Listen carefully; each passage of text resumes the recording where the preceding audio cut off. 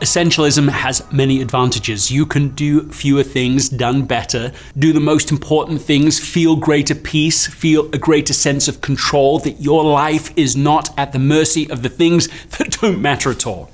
Hi, my name is Greg McKeown. I'm the author of Essentialism, The Disciplined Pursuit of Less, the host of the What's Essential podcast, where I work with individuals in an essential intervention to help them immediately figure out something that is essential to them that they're underinvesting in, and make the necessary plans to immediately put that into action. In today's class, I'll be your instructor, your coach if you'll allow me to be, as we go through your own essential intervention. We'll identify something essential that you're underinvesting in, also non-essentials that you're overinvesting in, and finally, make a simple plan to make it easier to make that trade-off. It's amazing what you can do when you design your life by design rather than by default. There are so many activities acting on us now.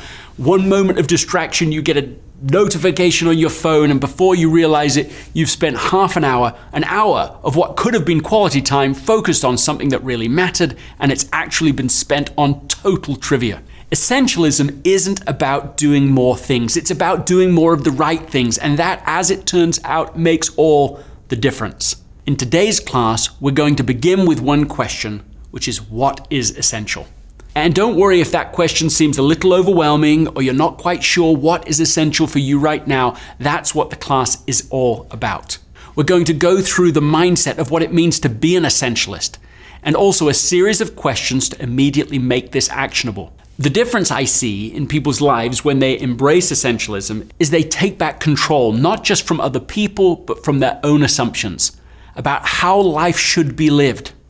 As we go on with this class, please be part of the discussion. Engage fully so that you can communicate with other people who are taking the class, learning from each other and inspire each other to be able to become more essentialist in your important work. I'm so glad that you've joined me here. Let's get started.